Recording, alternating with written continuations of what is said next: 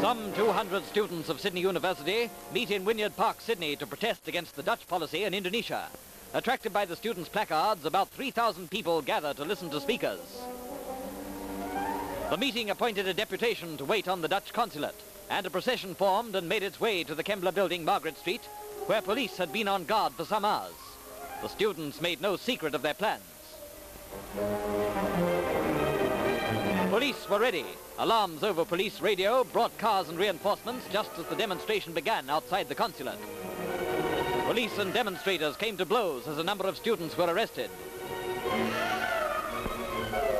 Police hustled a student into the Kembla building.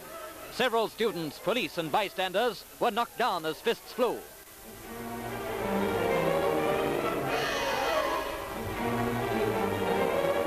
Plainclothesmen tried to take away anti-Dutch placards.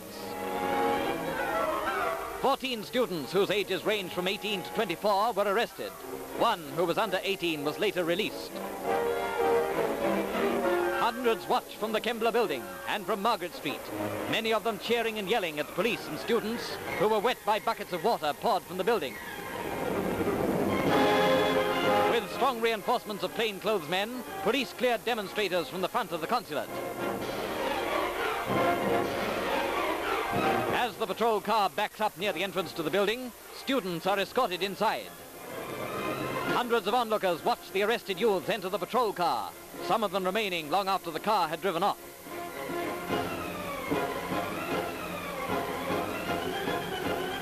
Police dispersed the crowd but guarded the consulate throughout the night. The demonstration, which lasted half an hour, ended as quickly as it had begun.